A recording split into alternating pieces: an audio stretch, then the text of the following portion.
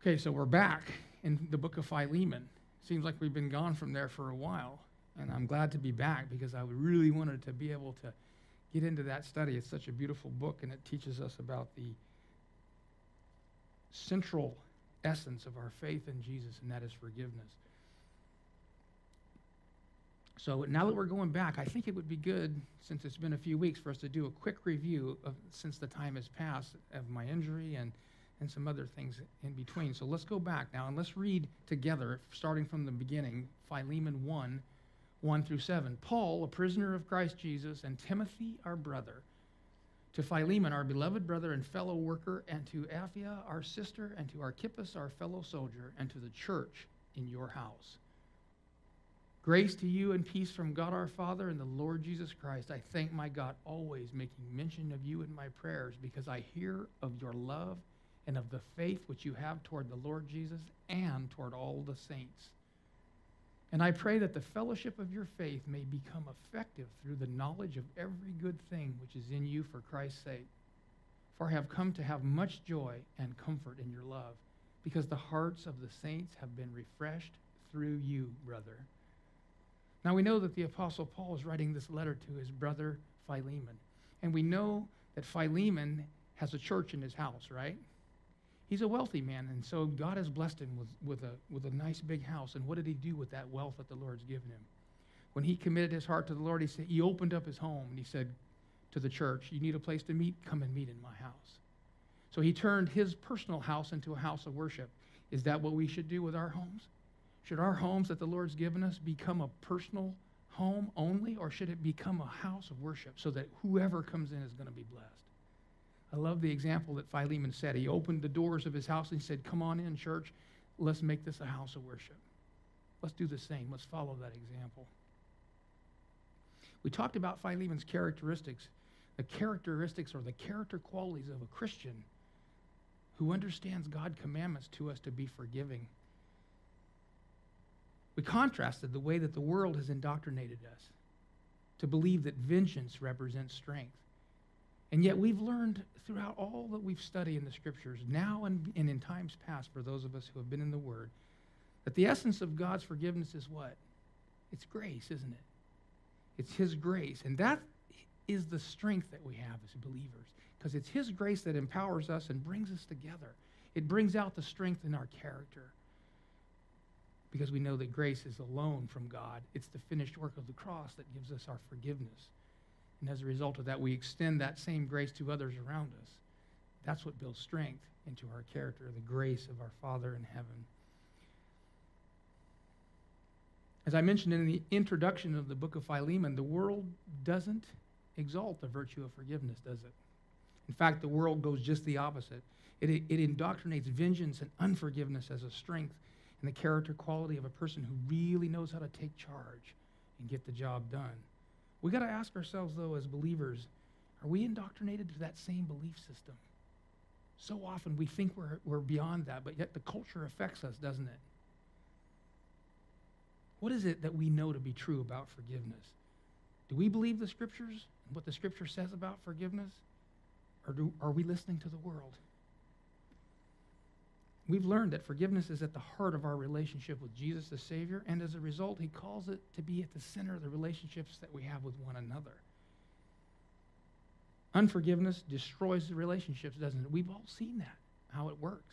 The enemy uses it. How many times have we all experienced that in our lives, how unforgiveness operates right in our own personal hearts in our lives, and it affects other people, other lives around us. It's so easy to see how unforgiveness operates in the life of other people, isn't it? We see other people and say, well, you should be forgiving. We see how it looks on them when you see that ugly unforgiveness, you see that vengeance attitude. And we can see it on someone else, but we don't see it quite as easily on ourselves, do we? Why is that? Because we're living in our own flesh, don't we? And our own flesh often gives us justification why we're holding on to things, why we hold on to unforgiveness. Well, you don't understand how that person treated me in this situation. We know what the Scripture says about it, and yet we still hold on to unforgiveness. And what effect does it have on us as believers? It locks us into bondage, doesn't it? Bondage of the past. And the insidious nature of that is that we're living ineffective lives right here and now in the present because we're caught up in something that is in the past. We can't change it. We can forgive. We know God forgets and wipes it out. But praise the Lord, we can forgive and let those things go that entangle us and keep us from living the life that he wants us to live right here and now in the present. It pollutes our thinking, doesn't it? Unforgiveness.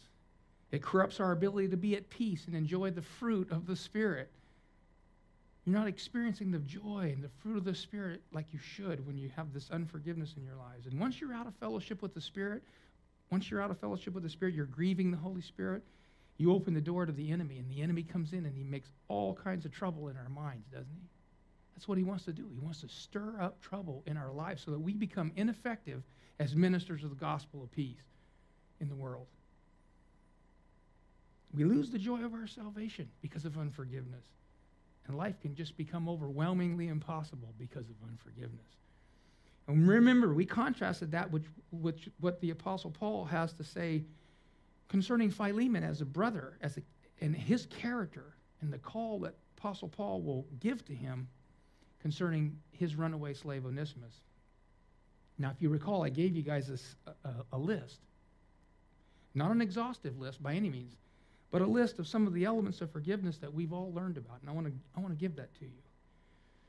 Number one, forgive in the same manner as Jesus has forgiven us, unconditionally and quickly. That's how he's forgiven us, isn't it? Just unconditionally and immediately upon asking. Number two, there is no limit to the amount of forgiveness that we must offer to one another. Number three, we must lavish upon one another forgiveness so that full restoration takes place. That's what our goal should be, full restoration in the relationship. Number four, brokenness and humility. Repentance and a contrite heart over our sins leads us to seek the Lord for forgiveness. Number five, faith in God alone leads us to the forgiveness of our sins.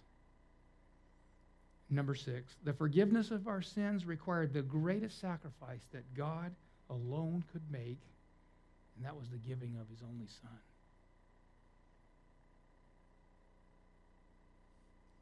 Let's go to Philemon 1:7,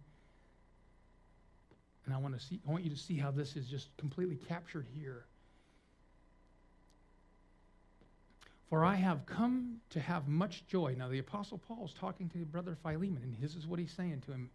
For I have come to have much joy and comfort in your love, because the hearts of the saints have been refreshed through you, brother. Remember, I gave you the challenge. How many people's hearts are being refreshed and comforted because of you? Well, I can guarantee you something right now.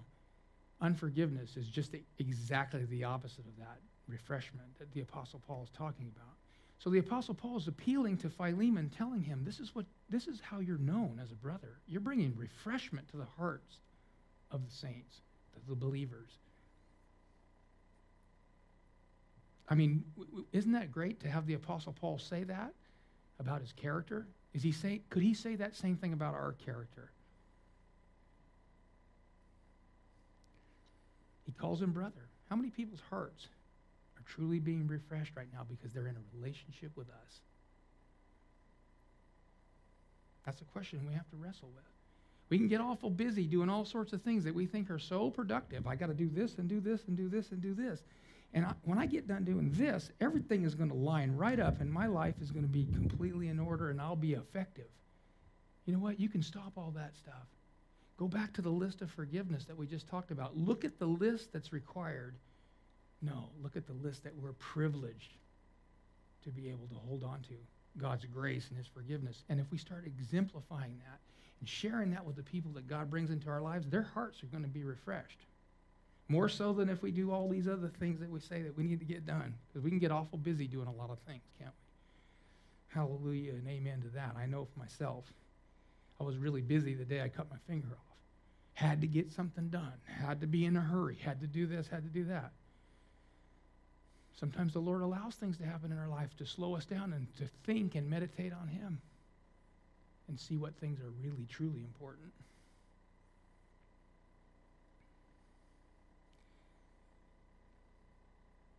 We know that the Apostle Paul was saying all these things to Philemon, and we know that something's coming, right? So he's saying, Philemon, all of these things about Philemon, these are so true, and this is a wonderful thing. We know he's going to make an appeal to him, don't we? He's going to make an appeal to him. We're going to study about that today. We're going to read about this appeal that the Apostle Paul is going to make to him in the context of those things that he said about him, about his love, about his character. If you've been reading ahead, you know what the Apostle Paul is going to ask. You guys been reading? I said, read the whole book because it's only one chapter. Just read it over and over. It's beautiful. So if you've read it already, you know what he's going to ask him without even me telling you. He's going to ask him to do what? He's going to ask him to forgive his runaway slave unconditionally and quickly with full restoration. In fact, even beyond full restoration. He's going to ask for him to do more than just fully restore him.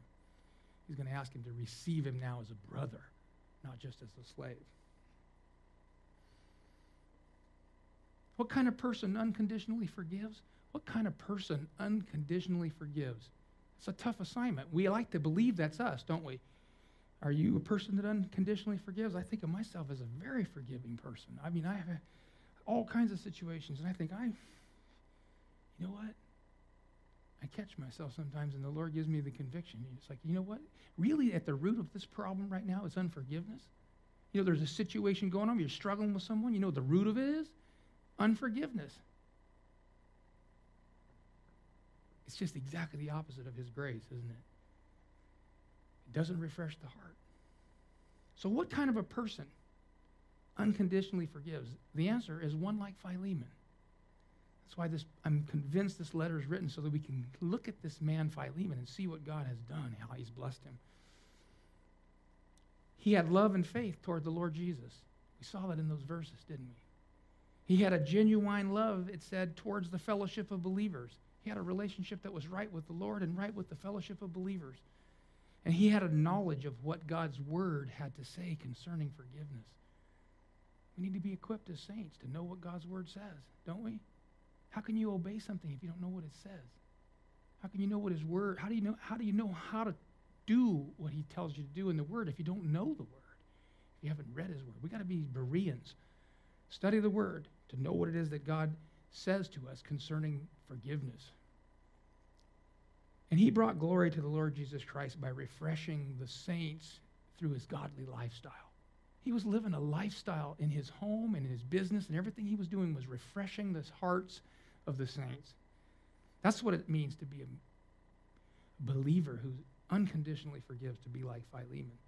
The Apostle Paul describes Philemon's faith as a faith that was effective because he had a deep experience with the Lord, an agape love. Remember, we talked about that, the agape love that he had, which led him to be obedient. He was a man who brought refreshment to the fellowship.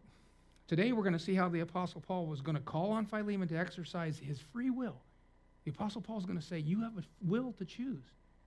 He's going to acknowledge that free will, but he's going to call on, he's going to appeal to him to forgive unconditionally his runaway slave.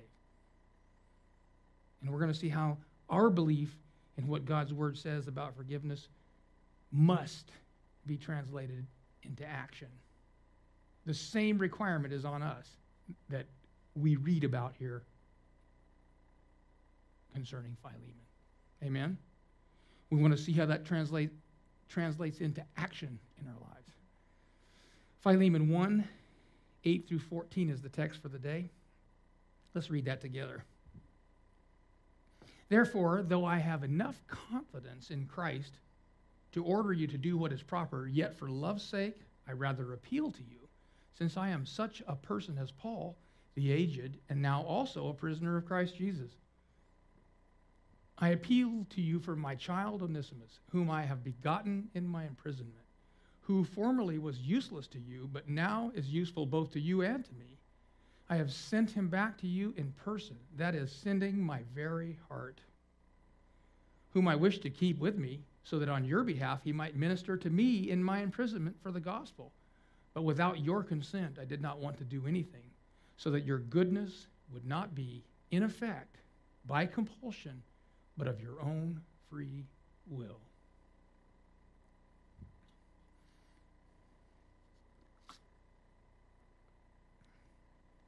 Let's go back and look at verses 8 and 9, a little closer.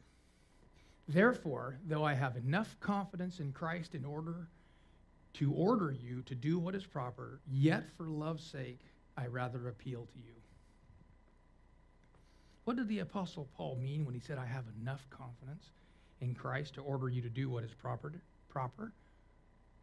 What did he mean by that? Where did he get that confidence? That's confidence, isn't it? To say, I have enough confidence in Christ to order you to do this. The Apostle Paul, the answer, the Apostle Paul was commissioned directly by the resurrected Christ, wasn't he? He had an encounter with the resurrected Savior.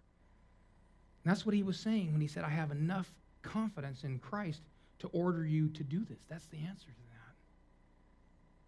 You know that in order to be an apostle, you had to have seen Jesus. You had to have seen Jesus yourself with your own eyes. The Apostle Paul's saying, hey, I have this authority because of the experience that I had on the road to Damascus. He saw Jesus, didn't he? On the road to Damascus. The world is constantly saying to us that the Apostle Paul has an ego problem. He's an egotistical, egomaniacal person. And why is that? Because people don't want to hear the truth, do they? They don't want to hear the truth concerning their sin and its ramifications. The truth of God's word condemns them. The Apostle Paul himself was a sinner. In fact, what did he say? He declared himself to be a chief of sinners. He was a persecutor of the people of the way, wasn't he? Zealot. He was the one who was responsible for the stoning of Stephen, the first martyr in the church. He was there leading the charge. So think about this man, who he was prior to his seeing the resurrected Savior. When he was on the road to Damascus, he was knocked down. His life was turned upside down. He had an experience with the resurrected Savior. So what the Apostle Paul is referring to here is that confidence that he has in Christ. He's referring to the authority that he was given by Jesus through that experience, through seeing him in his conversion. Well, what about us as believers in the world we live in today? Do we stand up with authority and represent God's word as we should? Because we've had an experience with the resurrected Savior, haven't we? If we've had an experience with the resurrected Savior, then we should be able to do the same thing. We should be able to order things. We should be able to command things to be done in the name of Jesus. You know, if you don't believe that, try it sometime. Next time you're in the workplace and somebody's photocopying some kind of filthy joke or something, and they're going to post it right up on the wall, you know what you do? You walk up to them and say, I command in the name of Jesus that this cease to happen in this office place, because this is wrong, and this is contrary to what God's word says we should do and how we should act as people. You think something will get done? You won't know unless you try. You won't know unless you speak up for Jesus, unless you speak his word into the equation. It changes everything, believe me. Yeah, you are an egomaniac when you speak the truth sometimes. Sometimes we're accused of that, but we know we're standing on God's word and his authority. We should do it in love, no doubt. We have had an experience with the resurrected Savior. We should be able to identify with what the Apostle Paul is saying by the authority that was given to him through Jesus the Savior. What does the Apostle Paul mean when he says, I can order you to do what is proper? What is he saying? Paul is talking about the doctrine of the theology of forgiveness, isn't he? To do what is proper. What is proper? Forgiveness. It's not an option, is it? It's a commandment from the Lord. So often as believers, we believe that we have the option to choose not to forgive someone. We kind of think, well, it's because it's our free will. We can just kind of opt to choose not to. It is your free will, no doubt. God gives us a free will to choose, doesn't he? But once you choose to disobey the Lord, now you're in the wrong. Now you're outside his will. Now you've given place to the enemy. Yeah, you're faced with a situation. It's either going to be a temptation in life or a trial, isn't it? If you allow it to be a temptation and you allow the enemy to get in and you choose wrongly, guess what? You're disobedient to God's word. And you have grieved the Holy Spirit. If you find yourself in a situation where someone's done you wrong, you can view it as a trial. If you view it as a trial, then you take up the position that James challenged us to take up, right? Consider it all joy when you encounter various trials. You see someone coming after you, it's a trial. What do you do with that trial? You give it to the Lord. You unconditionally forgive because this is what God's called us to do. by the experience that each one of us as believers has had with the resurrected Savior, the one who's given us unconditional forgiveness, we extend that, and what happens? We find ourselves delivered by the Holy Spirit in the midst of our trials. Many have testimonies when the enemy has come against them and they've stood the ground, and they've stood up for the right, and they've stood up for what Jesus would have them do, and they've made their stand, and God has blessed them, increased their faith, and completed their faith, perfected their faith, because they put their trust in Him through the trial.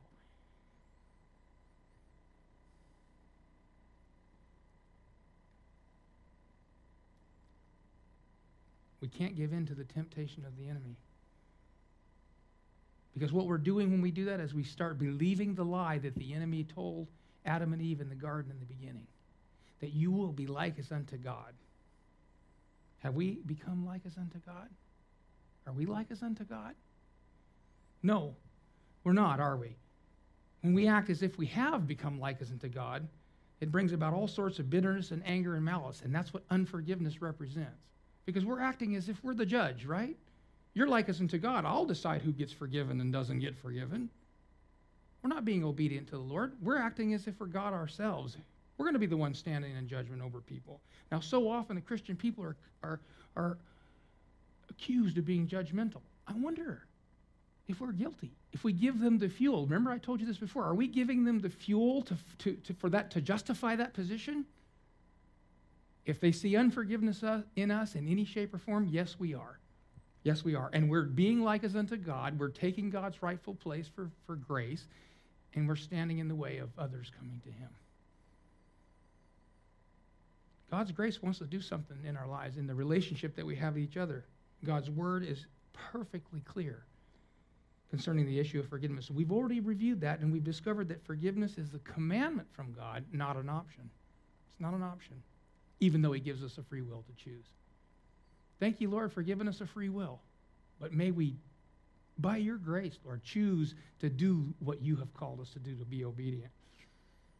Are we going to do it? That's the question. Are we going to do what God has commanded us to do out of a requirement of the law, because it's a commandment for us, or are we going to do it out of love, because the Holy Spirit appeals to us? He's appealing to us. The Apostle Paul was appealing to Philemon. The Holy Spirit is appealing to us, isn't He? He's appealing to us to love people, to do the right thing, not allow the enemy to come and tempt us to be carried away by this, but instead to look at the trials that we go through as an opportunity to trust the Lord, to be a witness for Him, and to obey Him, to exercise the free will that He's blessed us with, to choose Jesus, to choose to speak Him into the office, to choose to speak Him into our neighbor's life, to choose to speak Him into every situation, to consider it all joy when we encounter various trials, as James says, knowing the testing of our faith is going to produce endurance in us and make us perfect and complete in the Lord. That's what the Apostle Paul is saying here in verse 9 when he says, "Yet for love's sake I rather appeal to you." He's presenting to Philemon an appeal rather than a commandment. When the Apostle Paul says, quote, "Since I am such a person as Paul," he's describing himself as one who was a chief sinner and had already experienced God's unconditional forgiveness in his life. Paul didn't do anything. He didn't even repent, did he? He just got knocked down. The Lord stopped him right where he was and said, "I'm going to show you unconditional grace."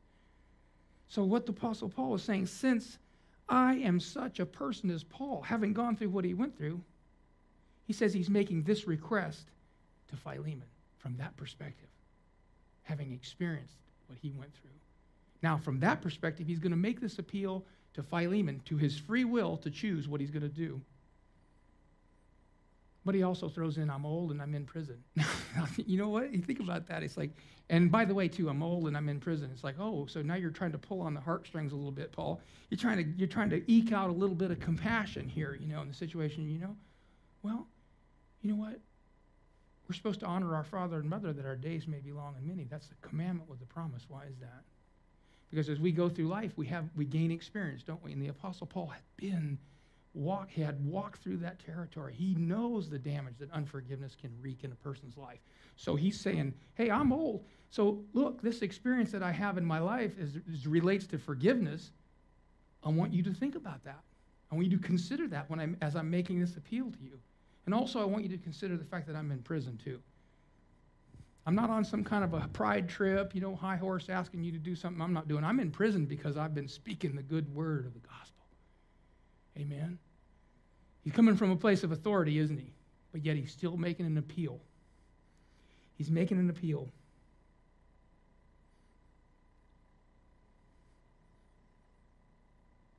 What he's doing is he's making a mention of his imprisonment to show his humility before the Lord and how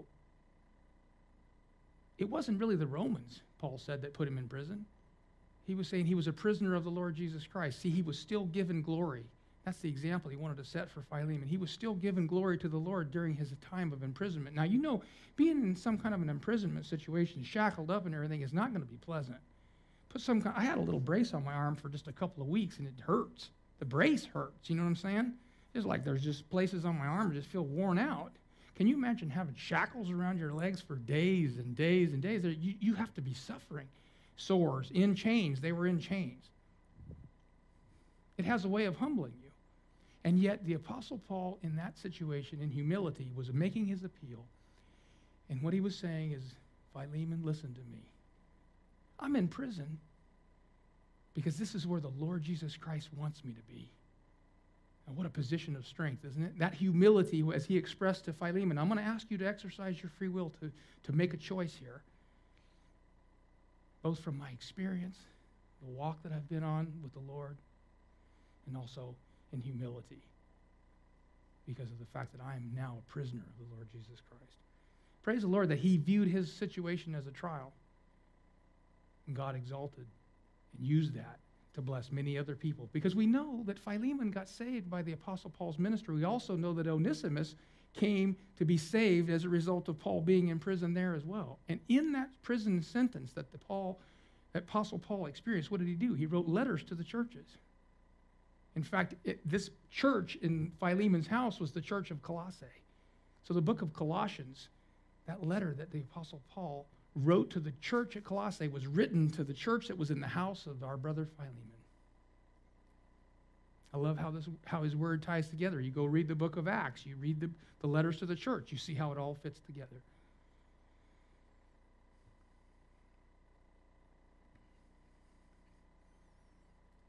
How much more should we be able to accomplish in life? How much more could we as believers accomplish in life if we would appeal to other people from our experience of walking with the Lord through these situations, and at the same time from a position of humility? How much more effective could we be? If we see people saying to us we're being judgmental as believers, it's certainly not because we're coming from a humble position. You understand what I'm saying? If we exercise the glory that the Lord wants to manifest through us by being humble before people and being unconditionally forgiving, it's going to change everything. When we command something of others and use our experience, our life experience, as the world says, as the authority for that command, we incite others and provoke them to argumentation. We put ourselves out there as egotistical. But when we in humility appeal to others and use our experience as the basis for that appeal, people are much more likely to be open, much more open, and much more likely to respond to the gospel. We know that this presentation by the Apostle Paul is going to generate in Philemon an emotional response. We know it's going to generate one of compassion, isn't it? Philemon can't help but remember that the Apostle Paul is the one who led him to Christ. And he's going to think to himself, this is coming from the Apostle Paul, who was old, and he's the one who led me to Jesus. And he's asking me to do this, and he's humble, and he's in prison. And we need to remember that Onesimus is standing at this time, right now.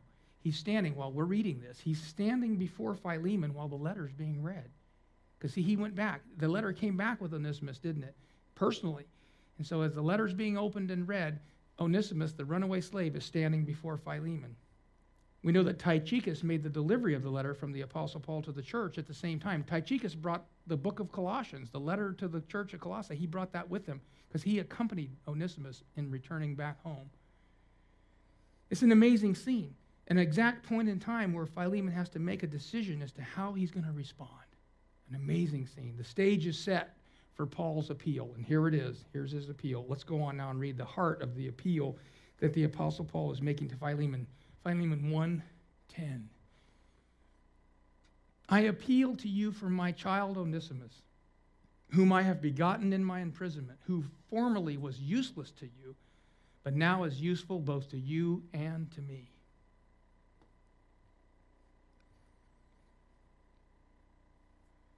Isn't that something?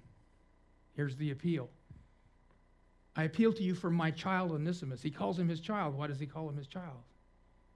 Because he led him to Jesus, whom I have begotten in my imprisonment. He led him to Jesus while he was still yet in prison. You can't lock down the gospel, can you?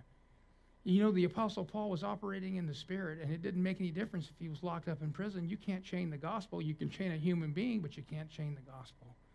Praise the Lord. Why was he useless to Philemon before? Why was Onesimus useless to Philemon? Because he was a slave with a rebellious heart, wasn't he? He had a rebellious heart. He was doing everything that he was supposed to do, but he was doing it simply out of obligation. And how is it that Onesimus became useful?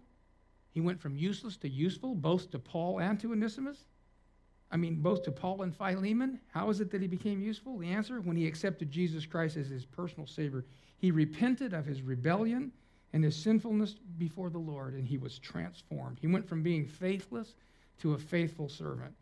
Faithful means one who is full of faith. He went to being a person who was full of faith. The Apostle Paul said he had proven himself to be faithful. How do we know that? How do we know that he'd proven to be faithful? It's implied here in these next verses, isn't it? The Apostle Paul's appeal to Philemon was to receive him. The Apostle Paul said to Philemon, receive him. And the first step that we know as believers in forgiveness is always to receive the other person. In spite of the infraction. Forget about the infraction and what all it is that they've done. Receive the person. That's what God's calling us to do, to reach out and receive the person. As soon as they know that you're reaching out for them and receiving them and as a person, to love them, suddenly the infraction isn't exactly what Satan wants it to be. It can no longer be the thing that divides.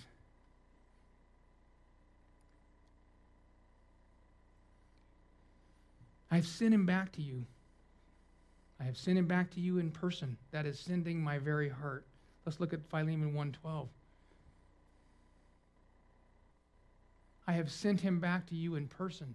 That is sending my very heart. I love that. I love that last part. Sending my very heart, the Apostle Paul. He's comparing the two. What the Apostle Paul is saying to Philemon is this: receive Onesimus, receive him. He's standing right there in front of you. He's right before you, Philemon. He's also telling him how to receive Onesimus. He's saying, receive him as if you were receiving my very heart. So what Paul is telling us in this statement is that we as the body of Christ are one. You understand that? We as the body of Christ are one. We should never exercise inequity, inequalities when it comes to disseminating forgiveness as believers. In this case, the Apostle Paul is appealing to Philemon and giving him good reason even to receive him back. He's given him a good reason to receive him back. Verse 10 said, I appeal to you for my child who I have begotten in my imprisonment. The Apostle Paul knows firsthand, doesn't he? He knows firsthand that Onesimus accepted Jesus as his personal Savior because he led him to the Lord. He's saying this is a good reason. Paul says, Onesimus has repented, Philemon. Receive him now in humility and do it quickly. Here's the key. The proof that he had repented was the fact that he was there. Because the punishment for a runaway slave is death, isn't it? According to the law. The proof that he repented was the very fact that he was there. He returned back to Philemon. He was obedient to what the Apostle Paul told him to do. And what was he going to do? He was going to go back to Philemon and he was going to make things right. That's a perfect example to us. We were once formerly enslaved to sin. What do we do when we repent? When we repent of our sin, we need to go back to people and make things right. We need to be willing to do exactly what Onesimus did. We need to be obedient and go back to make things right. He was transformed, wasn't he? He was transformed as a person. We read in verse 11 that he used to be useless and now he has become useful. That's a transformation. It's a perfect description of a transformation. What a change Jesus makes in our lives. Amen? He takes us from being useless and makes us useful. He takes us from faithless to faithfulness. He replaces our heart of rebellion with the heart of obedience. He changes our minds and he changes our attitudes. He causes us to want to go back and make things right. That's what the Apostle Paul is saying. Paul is saying, Philemon, here he is. Receive him now because he is now a believer. He has changed. He's going to be useful to you now. Look at him. The proof is right there. He's standing right before you. Remember that Tychicus is also there. He accompanied him. He's there, and what does he have in his hand? What does Tychicus have in his hand? He has the letter that Paul wrote to the church that's in Philemon's house. I just love the way God's word just intertwines.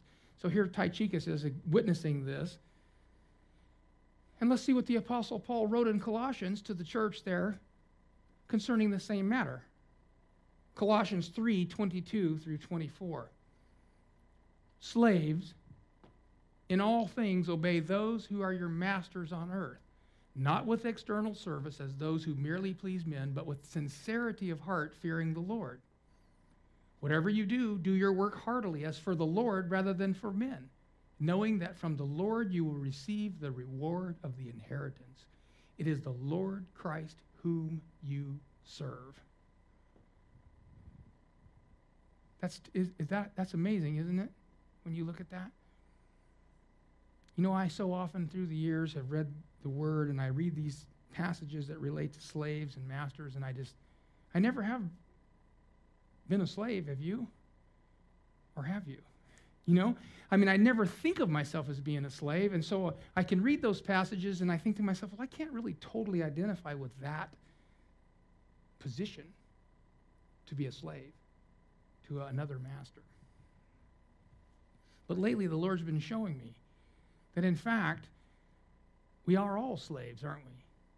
Ever since the fall of man, we have to work with our hands, and we have to toil, and we have to struggle, and we're accountable to other people and have to give answer for what we're doing.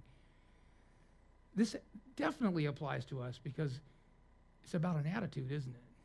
Who we serve, who we work for. Onesimus was no longer a slave to sin.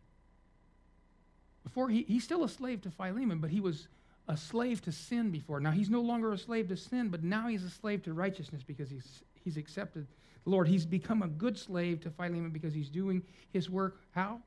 As unto the Lord. Attitude is everything. It makes life enjoyable even when we're in hard work, doesn't it? Absolutely. What about us as believers? Are we good workers in the workplace because we do our work as unto the Lord? Do we do our work at work as unto the Lord? Or do we complain and struggle? Do we demonstrate that we're slaves to sin? Do we demonstrate that we're slaves to bad attitudes and we have this problem, all mine, the complaining about the boss and all those things? It's like, if you're complaining about the boss, I got news for you. You're a slave. If you're doing your work as unto the Lord, you're a slave to righteousness. The boss can do and say and whatever. And you know what you're going to do? You're going to unconditionally forgive them. And you're going to say, in the name of Jesus, I have to come against this stuff that's going on in the workplace because it's not right. But I receive you. And I have your arms are open wide. How can they resist that? They're provoked. Are we slaves to sin? Are we slaves to righteousness? Are we doing our work for men, to please men? Are we doing our work as unto the Lord?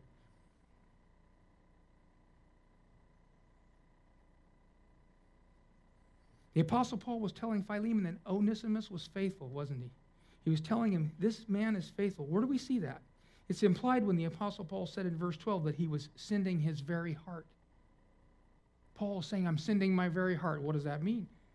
What was the Apostle Paul's heart like when he met the resurrected Savior on the road to Damascus?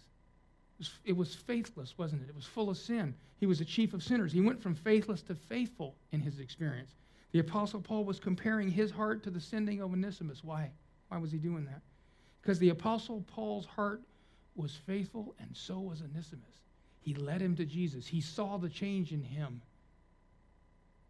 And he was telling Philemon, it's just exactly like the testimony of what the Lord did for me. It's the same thing. Went from faithless to faithful. And he was also telling Philemon, too, if we read in that passage, this was not an easy thing for him to do. It wasn't easy. But sometimes, you know what, believers? Being faithful to the Lord, he calls us to do hard things, doesn't he? It's not always easy to be faithful.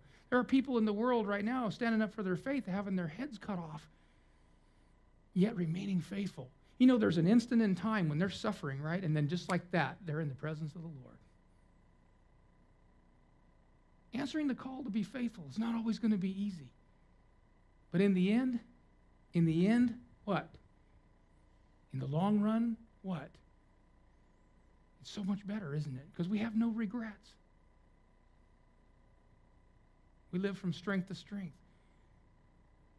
Lord, help us to see these trials that you bring into our life as helping us to grow and to live from strength to strength and to be obedient to your word, to be forgiving people, to be loving people, to be like the heart of the Apostle Paul, and to be like our brother Onesimus, set free.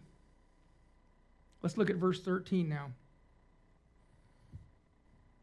Whom I wish to keep with me, so that on your behalf he might minister to me in my imprisonment for the gospel. The Apostle Paul is saying, whom I wish to keep with me. Who did he want to keep with him? Who was he talking about?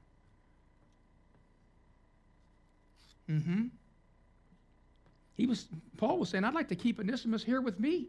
He's saved. He's become just an incredible heart that's full of faith. And what's he doing? That on your behalf, Philemon, that he might minister to me in my imprisonment. So obviously, Onesimus was doing ministry for Paul. No telling what all he was doing. He was doing all sorts of things for Paul. Paul was chained up, and so therefore limited. But Onesimus was doing things to minister to the Apostle Paul.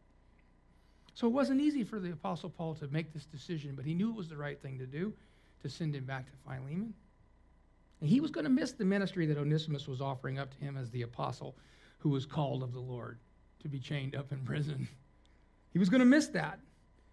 Isn't that an amazing description of the Apostle Paul's faithfulness, the faithfulness of his heart? And yet the Apostle Paul compared that to Onesimus. It's like sending my very heart, sending Onesimus to you, comparing the two. That's what the Apostle Paul was talking about when he said he was ministering to him. How could he possibly be ministering to the Apostle Paul while he was in prison unless Onesimus was faithful? You couldn't minister to the Apostle Paul unless you're a faithful person, could you? You couldn't be running amok and be ministering to the Apostle Paul's heart. He was faithful.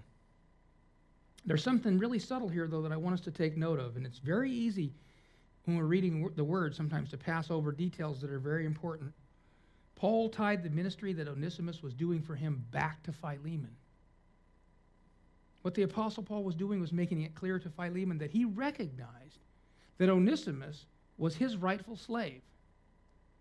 And the presumption on Paul's part is that Philemon, being such a loving man, would have done exactly the same ministry for him if he was able to be there in Rome.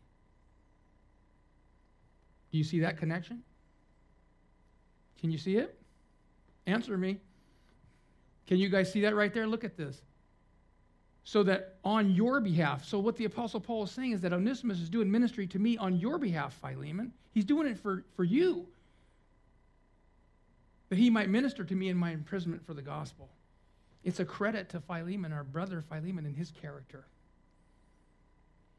In other words, Philemon gets the credit for the ministry that Onesimus was doing for him, not only because Onesimus belonged to him as a slave, but had he been there himself, the Apostle Paul knows that he would have done it as well.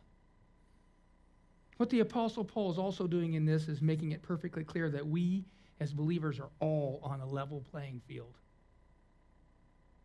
We're all on the level playing field. It's only by God's grace that any of us are ever saved.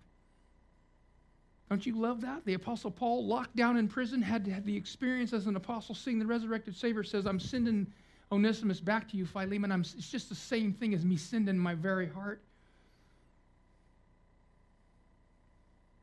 We can take that same message in our own lives and personalize it. We were runaway slaves, sold to sin.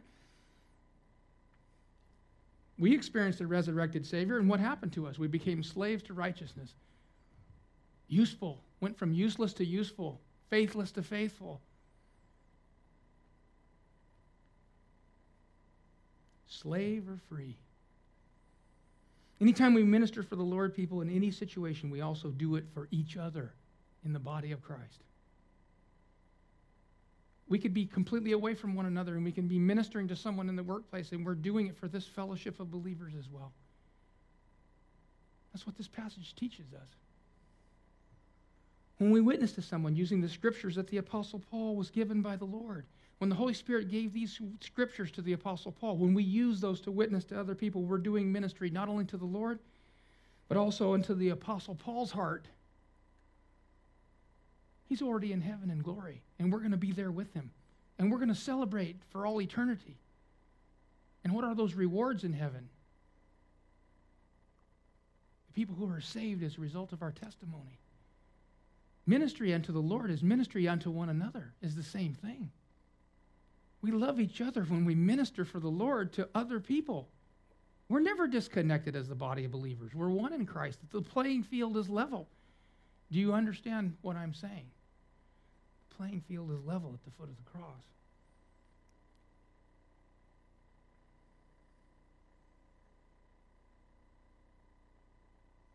The Apostle Paul, in the culmination of this passage, is saying, look at him.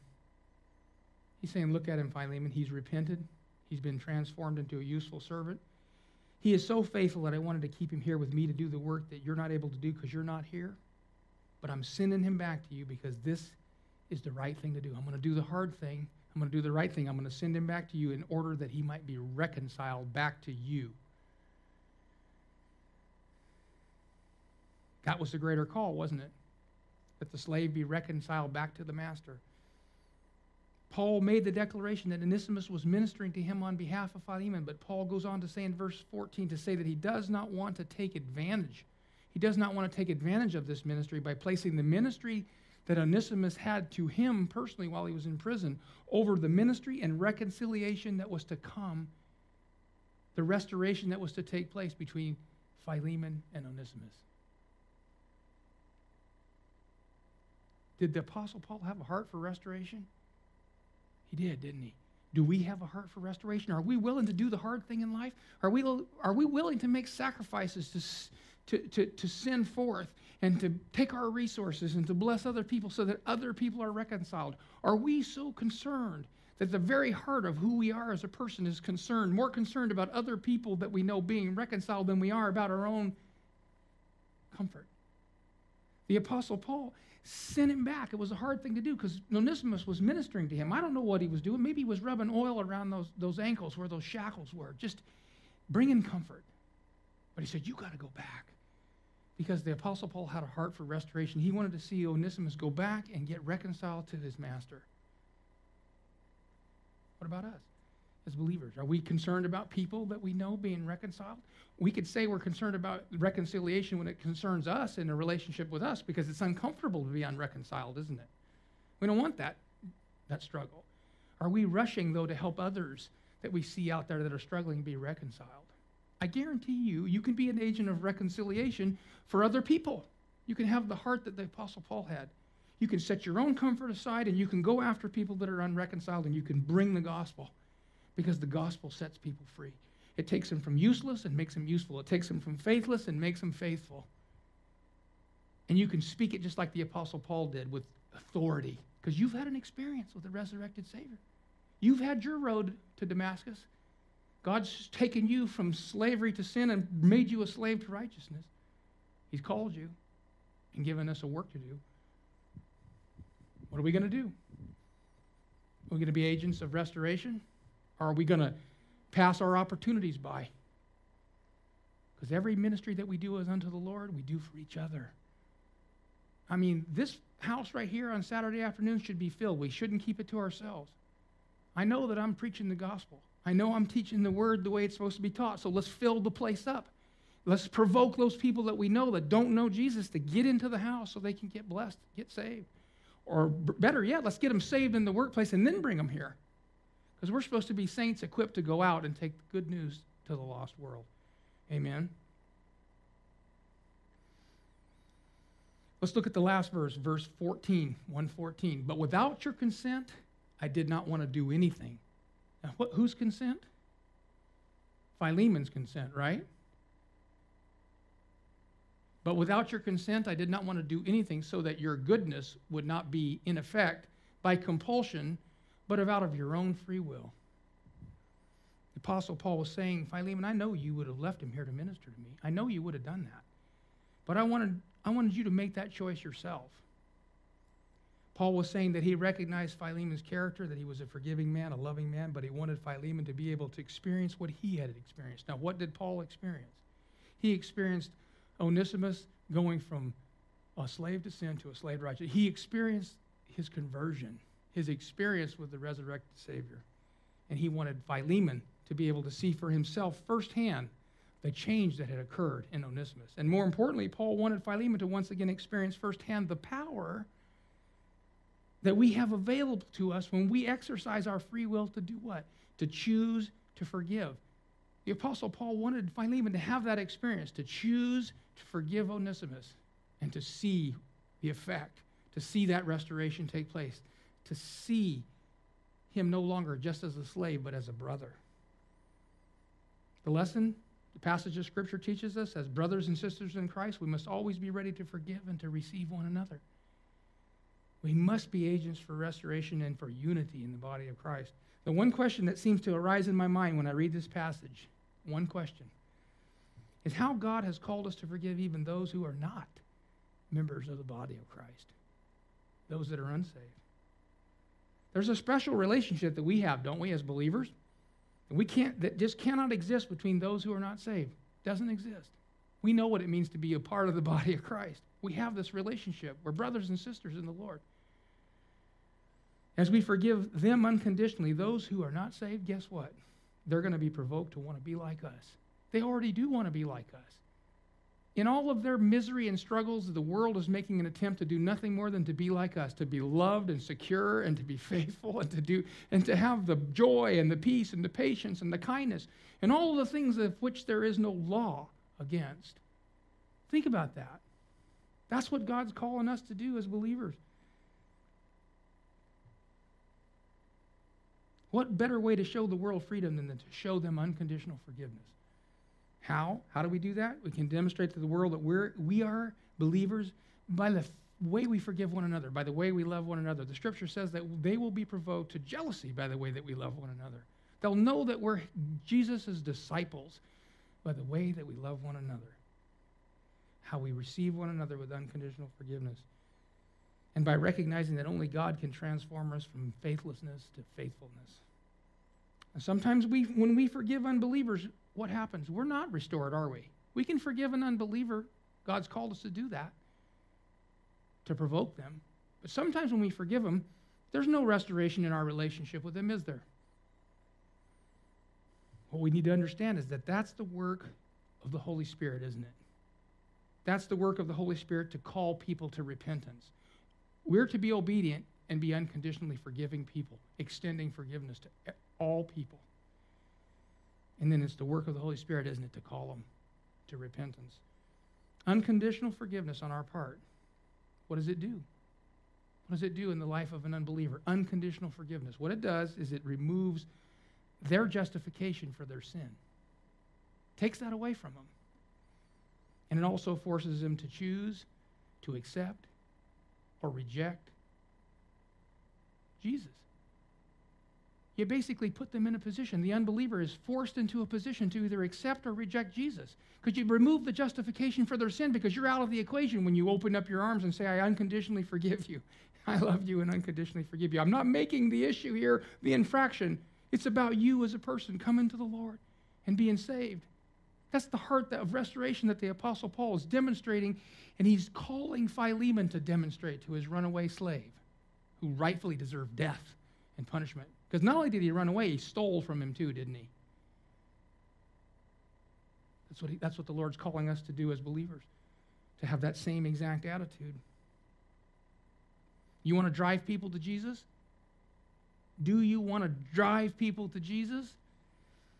You want to force people to come to Jesus? It's like we say, no, that's the work of the Holy. What are you saying, Pastor Gene? Are you crazy? It's like, what are you saying? Why would you even ask us that question? You just told us that the only way people come to the Lord is by the Holy Spirit calling them to repent.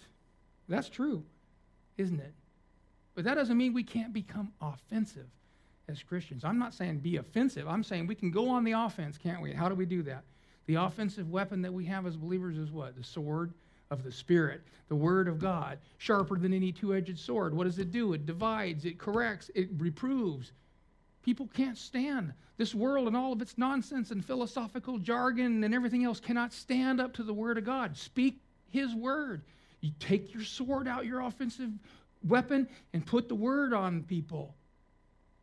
Force them and drive them to Jesus, because that's what it does, because it takes away, it removes all their silly justifications, all the relativism, all the situational ethics discussions and nonsense, on and on and on it goes.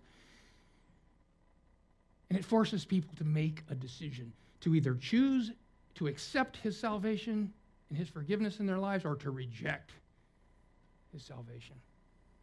Ephesians 6:17, also a letter written by the Apostle Paul. And take the helmet of salvation and the sword of the Spirit, which is the Word of God. He tells us to put on the full armor as a defense against the attack of the enemy. But then he says the sword of the Spirit. That's our offensive weapon. Are we using it as believers? It's a wonderful thing to have an offensive weapon that goes hand in hand with unconditional forgiveness. When we choose to unconditionally forgive people, we open the door to take the Word, the sword of the Spirit, and go offensive and force them to make a decision to either accept or reject Jesus. And furthermore, you deliver yourself of all the trouble associated with carrying someone else's infractions and sins because you can't forgive them anyway. You can't forgive people of their sins. You can only turn them over to the one who can. Forgive us our debts as we forgive our debtors, like us unto. Lord, teach us to do the same and demonstrate your incredible glory, your death and finished work on the cross and your resurrection power by doing just exactly that. As the Apostle Paul teaches us in Romans 13, the requirement of the whole law is fulfilled in one word. Remember, I taught you this. What is the one word? It's love, isn't it? Love your neighbor as yourself. The fulfillment of the whole entire law. Love. If we want to love people, we need to bring Jesus into their lives. We need to get on the offensive and present the Word of God, which always points us to be unconditionally forgiving of others. We must be like Jesus. The best way to do it, to be like Jesus, is through unconditional forgiveness. Once they see unconditional forgiveness of Jesus in your life, then they have to deal with the Holy Spirit. The Holy Spirit calling them. Make a decision. We never look more like Jesus than when we forgive. Have you heard that said before? You never look more like Jesus. You never represent more accurately Jesus than when you forgive. You can't do it on your own, though, can you? We can't do it on our own. We need to cry out to the Lord to empower us to unconditionally forgive people, to be people of unconditional forgiveness and restoration. Amen? Remember what our Saturday afternoon theme is? Jesus, dependency, not self-sufficiency. Let's depend on Jesus to do that work in us so that we'll be like the Apostle Paul, so that we'll be like the brother Philemon, so that we'll be like Onesimus, because we're just like each one of them in different situations. But every single one of them consistently in the body of Christ had the same exact experience, his unconditional forgiveness. Ground at the foot of the cross is level. And every ministry that we do unto the Lord is also unto one another. To our very hearts, it's ministry. Amen?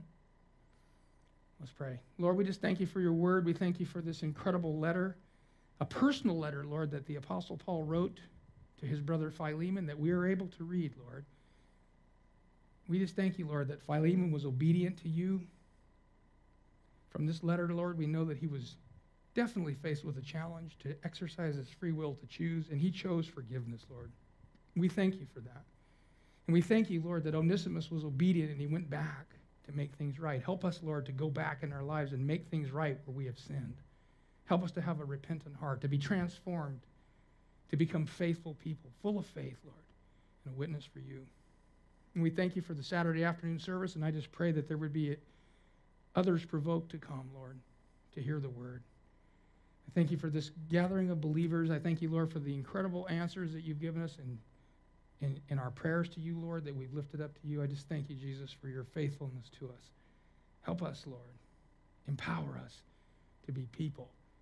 Unconditional forgiveness and restoration, representing you, Jesus, to the world that's lost, provoking them, driving them to make a decision for you, Lord. In your name we pray, Jesus, amen.